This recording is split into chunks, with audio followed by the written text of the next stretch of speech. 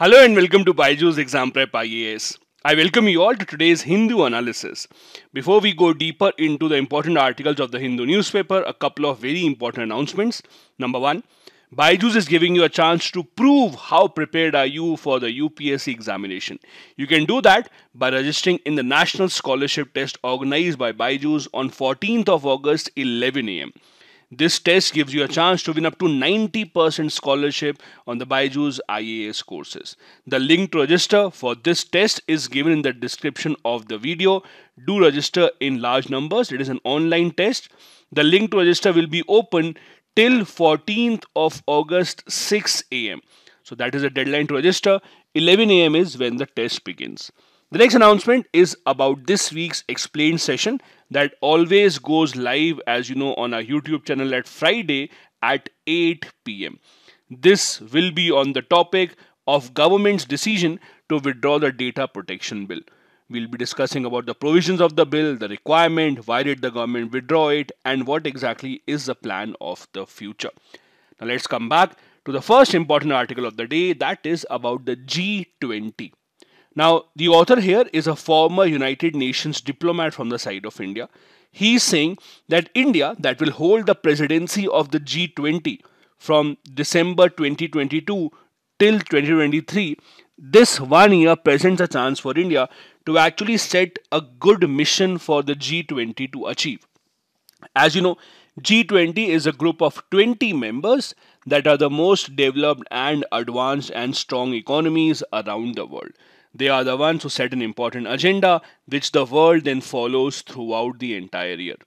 The nation which plays the president of the G20 on a rotation basis gets the chance to decide the agenda for the discussion, and that agenda is then followed. Thus, it puts India into a great place to dictate what can be the mission of the G20 going forward. The author here is saying that the Indian government has committed a mistake. Why? If you go and look at the website of the Ministry of External Affairs, the website says that India, as a president of the G20, will be focusing on a large range of issues. Economic sectors, energy, agriculture, trade, digital economy, health, employment, tourism, anti-corruption, women empowerment, etc. etc. He says that this is a big mistake. Rather than focusing on all these things, India should be clever and choose only 2 or 3 objectives which are the requirement of the time. That will give us a better chance of achieving something concrete in these areas. So India should not spread itself too thin. We should rather focus on a handful of the issues. He also says that we must focus on collaborations and not commitments. Now, what does it mean?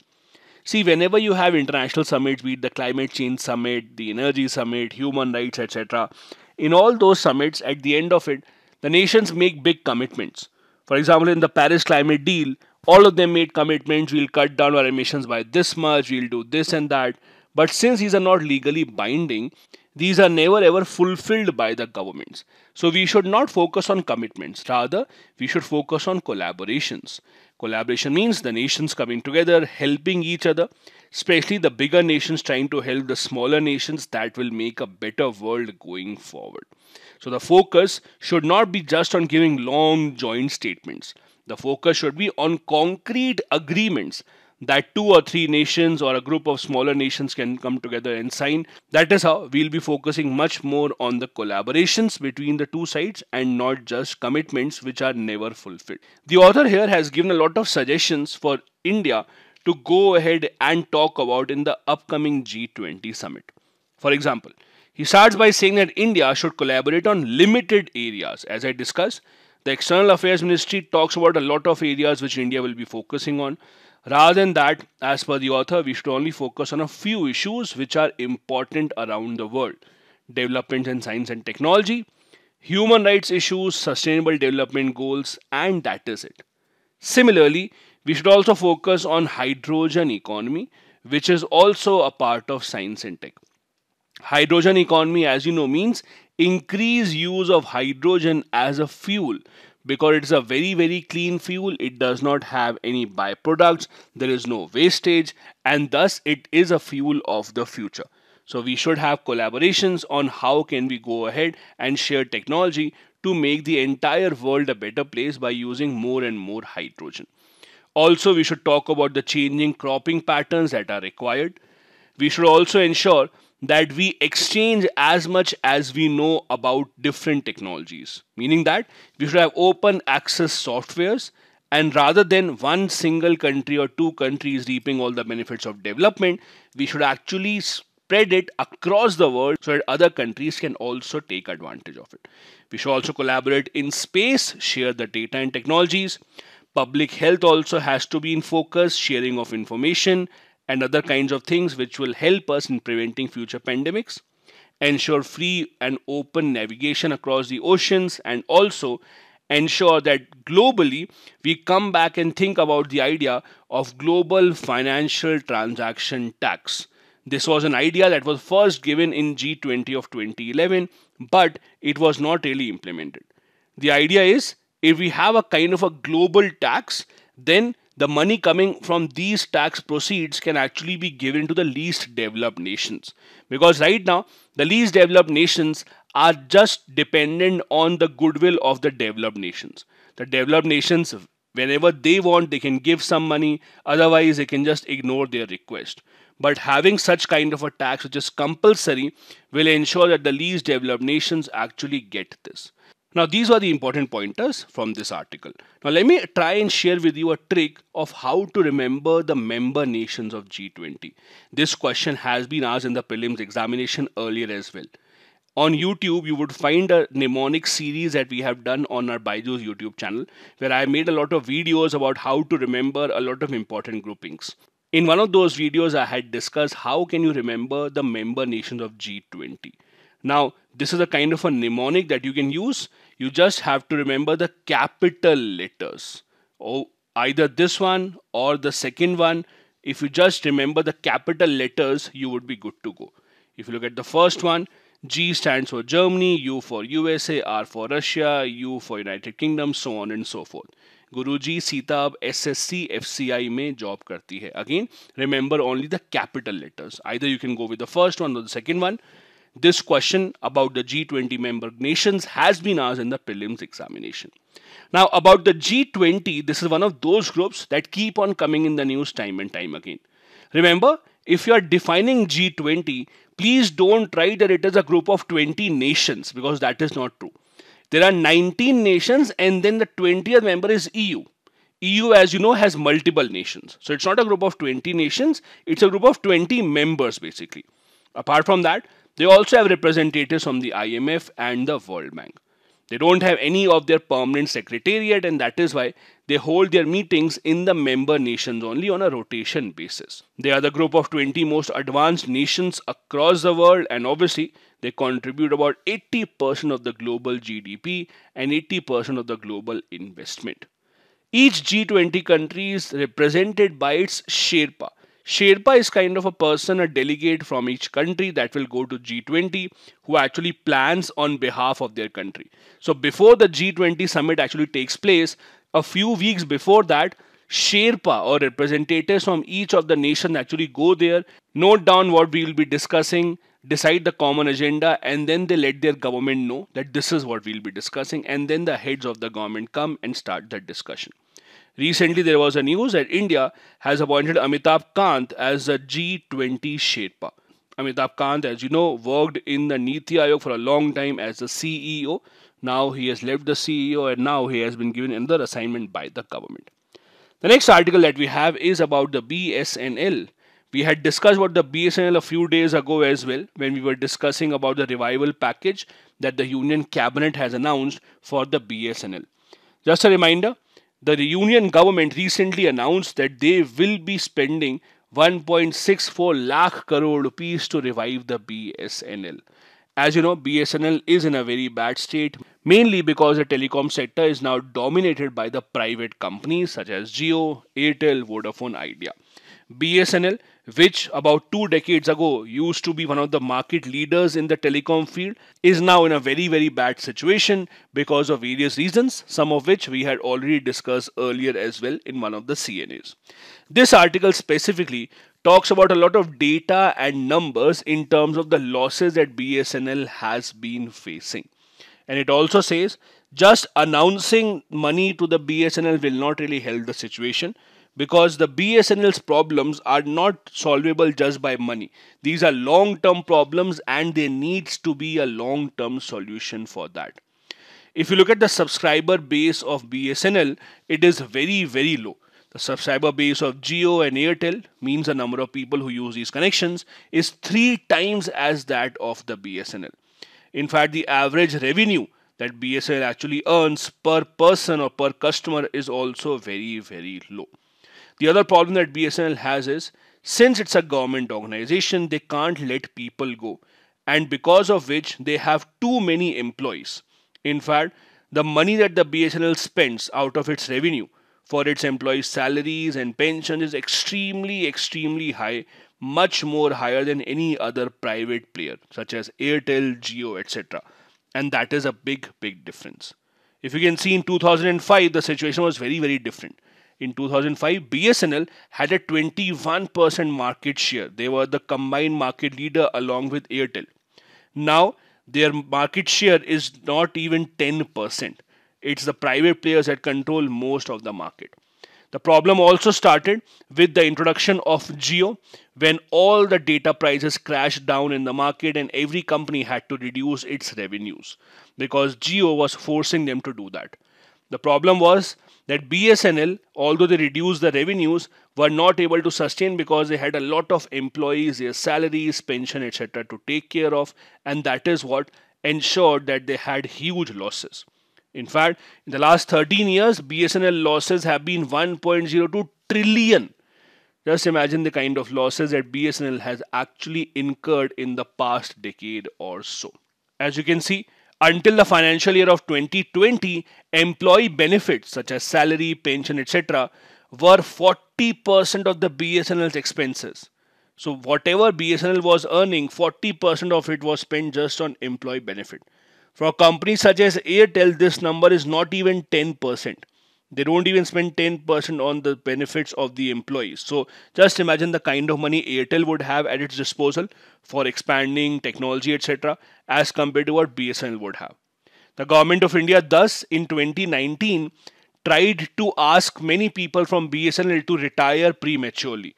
That was called voluntary retirement scheme, so that at least the salary part of the BSNL actually comes down. So that has improved the situation in the BSNL, but still the amount of money that they spend on their employees is very, very high as compared to the private companies.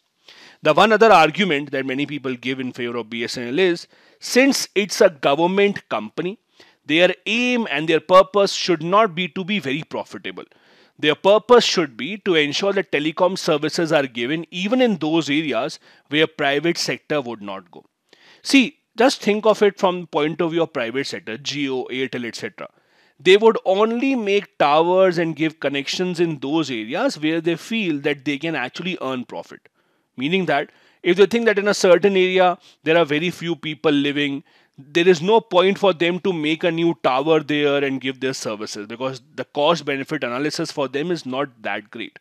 So in rural areas, they don't really spend a lot of money in investment.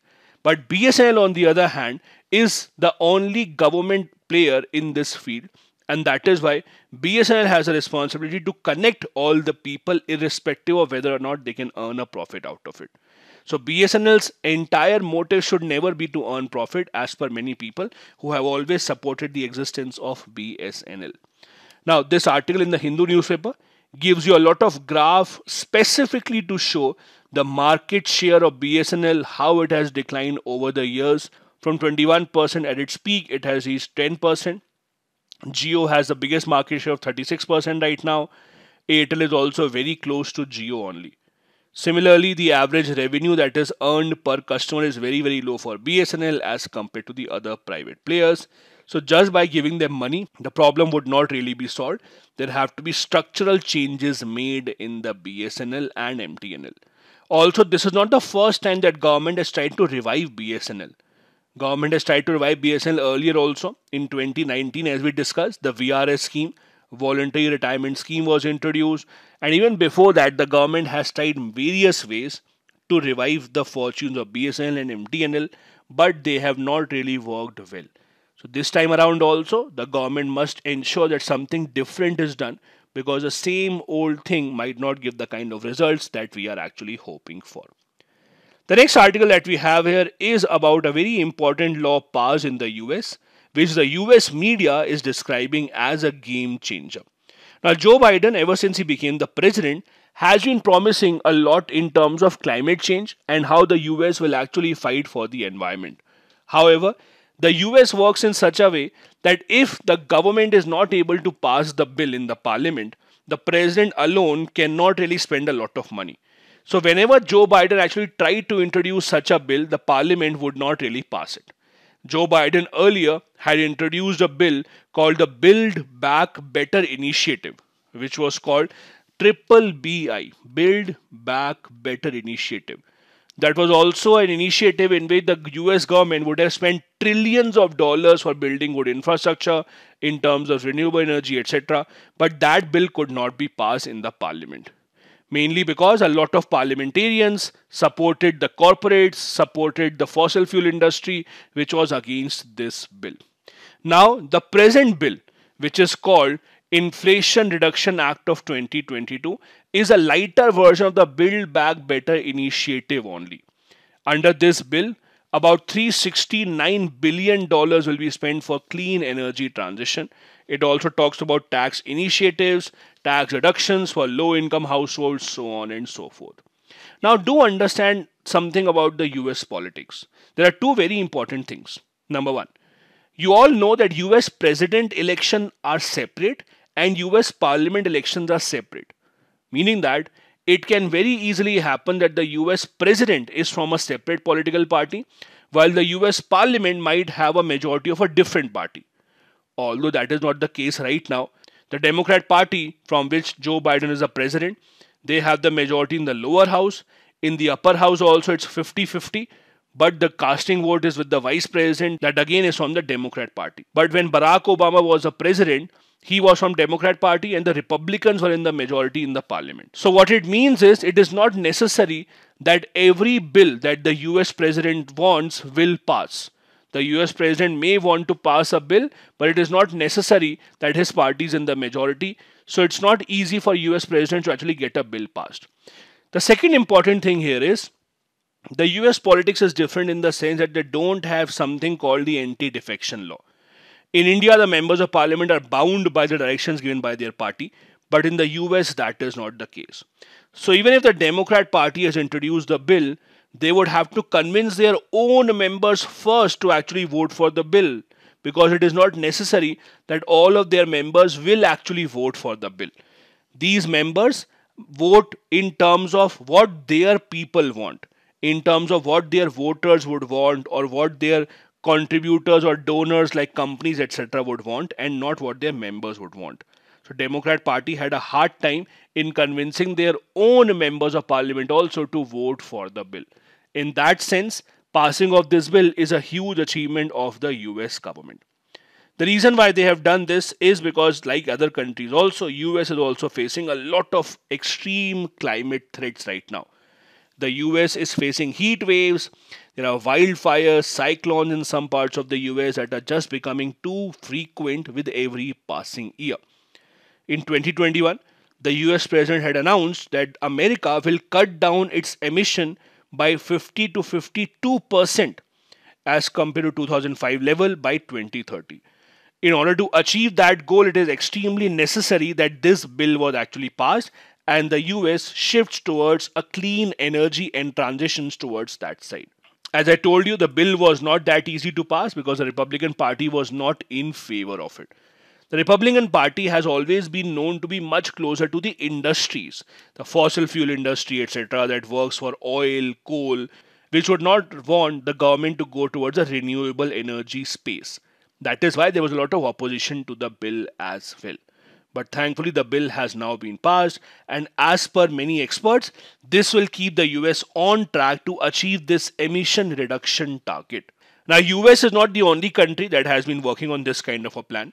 If you remember, a few days back in one of the CNAs only, I had discussed something about the Fit for 55 program. If you remember, Fit for 55 program is a program by European Union. The aim is to reduce emission by 55% by 2030. They also have a similar plan of going towards renewable energy. Similarly, Japan has a plan called Invest in Kisida. This is a plan under which the Japanese government will spend $1.1 trillion to bolster the Japanese economy, especially to transition towards clean energy. So it's not that only US is doing it, many other developed nations are doing it.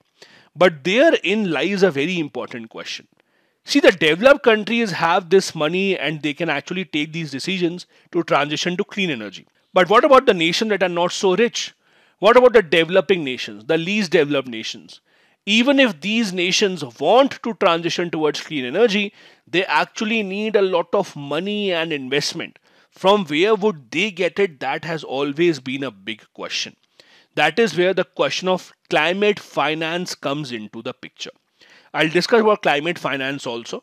But before that, this is an important graph that you must understand. This is a graph given by the Imperial College in UK, in which they talk about the fact that the targets that the nations across the world have made, they are just not enough.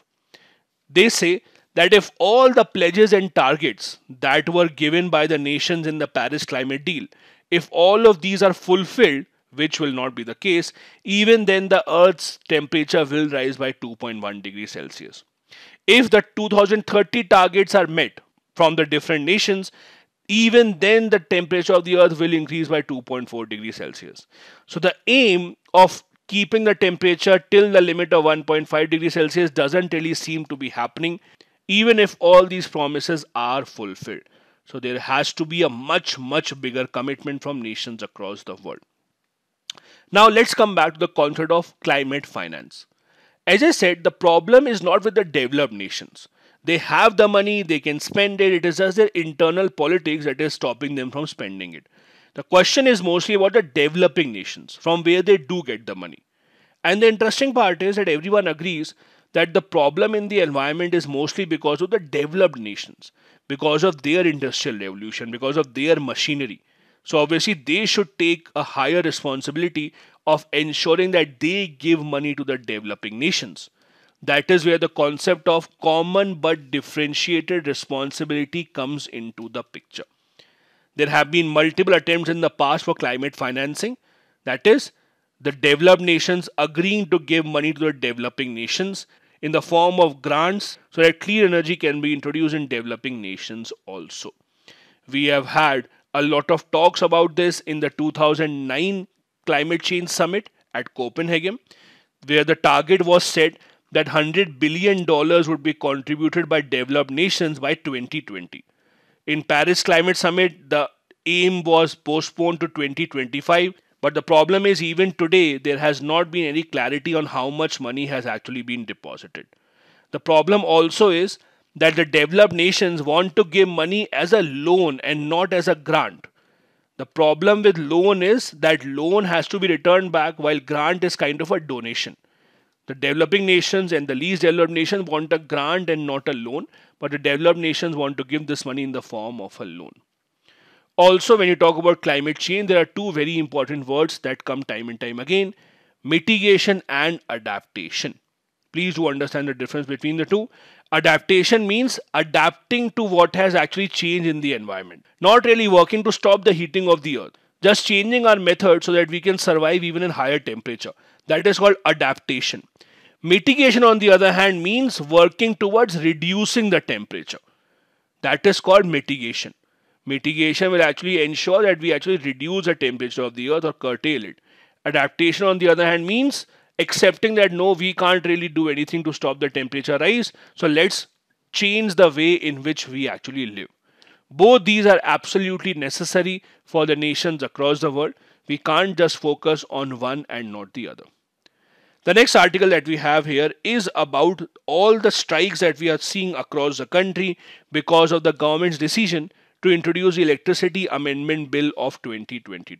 As you would have seen a few days back in the Lok Sabha, Electricity Amendment Bill was introduced, but after a lot of protests, it was sent to a parliamentary committee. Now, what exactly is this bill and what are they trying to do? Why is it that we see that the unions are protesting? Why is it that we see the farmers are protesting against the bill? The original electricity bill was actually passed in 2003 when Atal Bihari Vajpayee was the Prime Minister. Now, as you know, there are a lot of problems in the energy sector in India. And you might be surprised to know that India actually produces more electricity every day than we require. I'll repeat it if you did not understand this. India produces more electricity every day than what we require. Then your question should be, but then why do we have the power cuts? Why do we have power cuts in rural areas? Why do we have shortage of power? That is because the system of distributing this electricity is not up to the mark. That is because we have so many people not paying their bills or taking electricity illegally. It is the distribution part where it is a problem. So what the government is trying to do in very simple terms is, understand this. Government is saying that government agencies produce electricity, that is fine. But distributing electricity, that is taking electricity and then distributing it to everyone's house, should be a job given to some other private company. Those are called discoms or distribution companies. In bigger cities such as Mumbai, such as Delhi, you do have this kind of a concept. That is, the discom or the distribution companies are separate and the companies that produce electricity are separate. That is how it works. However, now what the government is saying is that these distribution companies can be privatized. They can be private companies as well. For example, in Mumbai, you would see there's Adani Power, there is Tata Power, so on and so forth. So the bill is actually trying to privatize the distribution companies, the companies which will buy electricity from the government and then they will distribute it, supply it to everyone's household. That is the job of the distributing companies that are called discoms. The government is trying to privatize them.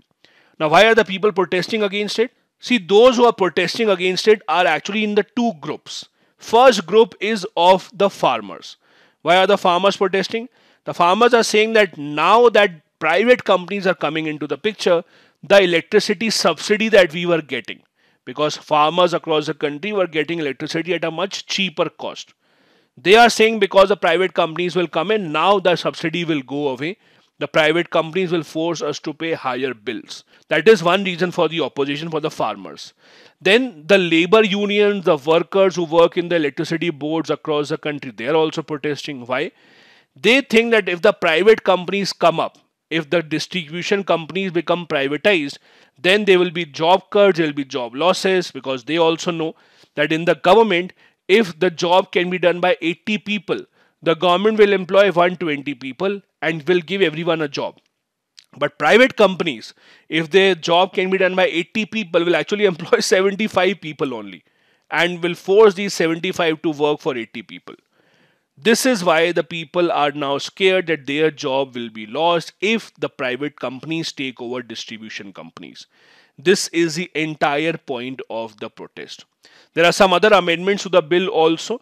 For example, central government is giving more power to itself to decide about who can be electricity distributors and who cannot be. Till now, power distribution came under the state governments, and that is why state governments are not happy, because they think that their power is being taken away. Also, the other law is the private companies are not expected to set up their own electricity lines, their own towers and poles. No, they can use the existing structure of the government companies. The government distribution companies that have their structure of the towers, wires, etc. The same can be used by the private companies also. They don't have to build any parallel network. The distribution network has already been set up. They just have to take the license and they have to start the work. Now, there is an interesting political point of view also here. If you see the politics around the country, most of the state governments, most of the regional parties actually announce free electricity up to a certain point of time. So electricity has actually become a tool for freebies or welfare or getting votes. Now that the power of the state government is being taken away and it is being given to central government, the state governments obviously will not be happy about it. Now, as of today also, there are separate distribution companies. Today also, the company that actually produces electricity is separate, that is C1, and the distribution company that actually distributes these are different. These are not the same companies. But the difference is that these discoms today are government owned. Because they are government owned, they are very relaxed. The government can put pressure on them. But when they are all private companies, then the government will not be able to put pressure. Now, what is the problem here? Let's try and understand. Let's say Punjab announces that we will give free electricity to the people. Now, when they give electricity to the people, discoms or distribution companies, they have their expense. So when Punjab government says that we are giving free electricity, what exactly is happening is Punjab government is paying the bill of the people on their behalf to the discoms. So people are not paying their bill, but someone is paying their bill. That is, the Punjab government is saying, we will pay your bill to the discoms, you don't have to pay. So in effect, these state governments actually owe a lot of money to the discoms. But because these discoms are government companies only, they can't force the state government to give them money immediately. That is why, see, 76,000 crore rupees of payment the state government still have to give to the discoms, distribution companies. Why? Because they're just delaying it. They know they are the government, they can't be forced. But now when the discoms are private companies, Adani, Reliance, Tata, etc., now the state governments cannot delay it. Because now if the state government say we'll give you money later, these discoms will just cut the electricity. And they will say, okay, when you give us the money, then we'll resume the electricity. That is the big problem here. Right now, the discoms are all going into losses because the state governments owe so much money to the discoms and they are not giving them on time. That is the problem that the discoms have because of a lot of losses that they are facing. There are some other problems also discoms are facing. The infrastructure of electricity distribution in India is very, very old. So they have their own technical and commercial losses. Their investment in building infrastructure in the rural areas also, that money has not come back. The state governments don't pay them money on time. The transformers, etc., are not really up to the mark. A lot of electricity is consumed illegally. You would have seen in smaller cities, villages, etc., people just put a hook. In Hindi, you call it kanta. They just put a hook on the main line and they take electricity without actually paying any bill. There are many consumers who are using electricity without their meter connections, and the government is not taking any action against those because, again, discoms are government companies only, and even if they go into losses, government is happy just getting the votes from the people. The next article that we have here is the headline of the Hindu newspaper today. That is, the center government releases 1.16 lakh crore rupees to the states, making the states happy because the center government has said that we have given you the money for GST compensation for 2 months and not just 1 month. So they have given money for 2 months together so that the money with the state governments can increase. Now, what is the idea here? Now, as you know, GST compensation ended recently, meaning that now if there is a shortfall in the GST collection for the state government, the center government will not compensate for that. That was only for 5 years. Because that has ended, many state governments are unhappy that they don't have enough money now. So to make them happy, the center government has given them twice the money in one go. Now, what is the problem with the states? Because the state governments do not have enough money, they are delaying their salary, they are delaying the pension, even the state government's contribution to central sponsored scheme. Those are also getting delayed. So at the end of the day, when the state governments don't have enough money, it is going against the interest of the people of India, specifically those employees of the state government only. So to make them happy, the center government has given them money. Also, don't think this is free of cost extra money, okay? The center government is not like they are giving double the money. What they are saying is, we are giving you 2 months of money at once. It's not that we are just doubling your money. So for this month and the next month, we are giving you the money in advance so that you can actually spend it right now. It's just that they are giving 2 months of money in one single go. Now, what is this money all about? As you know, the GST that we pay goes to the center government. Then center government distributes that GST to the state government. That is that money. So it's not a freebie to the state governments. It is their money only. Just that the center government has given them 2 months of money in one go to ensure that they can actually spend money on salaries, pensions, which were being delayed. The reason why center government has been able to do this is because the collection of GST has increased considerably. The central government is getting money from fuel, petrol, diesel also. The collection has been good, and that is why The finance ministry has said that we are assisting the states also, hoping that they would also spend the money on capital, they would also spend the money on salaries, pensions, etc., and government servants will get their salaries on time. Now, the problem of fiscal federalism, that is, the problem of states not having enough money or enough financial independence, has been a very old issue in India. Let me give you certain reasons for that. Number one, the GST. Ever since the GST has come into the picture, the state's power to decide on the taxes, even on their state list items, has actually gone away. Also, GST goes to central government first, then they take their own sweet time, then they transfer it to the states. They also delay this transfer many times. So the states don't really have any more power of taxation. The central government also puts a lot of cess and surcharge. The problem is, the money from cess and surcharge is not divided between center and the states. It is exclusively with the central government. There is also issue of different types of rate of interest. Just imagine this. When the central government takes money from the market, they only have to pay 7% rate of interest. But when the state governments borrow money from the market, they have to pay 10% rate of interest. There is absolutely no logic behind that. Ever since the pandemic hit, the central government also suspended the MP LED scheme. So the money that was given to the MPs, that is 5 crore rupees for the development of their constituency, that has also been stopped. The state governments are also forced to contribute to centrally sponsored schemes. Their contribution from the states is not something that the states can say no to, and that is why their hands are tied even more. Now, there have been multiple commissions formed in the past. They have suggested a lot of ideas. Let me share with you one example. That is of the Panchi Commission. They suggested to minimize discretionary transfer of power. That is, the states should be asked to decide on their own which scheme do they want to contribute in and which scheme do they not want to contribute. The central government should also take the liabilities for any central government law such as Manrega, etc. It is the central government only that should spend all the money. Thus, the central government passing a law doesn't mean the state government should be forced to spend money. The limit on professional tax should be taken away so that the money can go to the states. Also, the targets for fiscal deficit should also come to the states and not only the central government. These were the suggestions of the Panchi Commission, and these were the important articles from the Hindu newspaper today.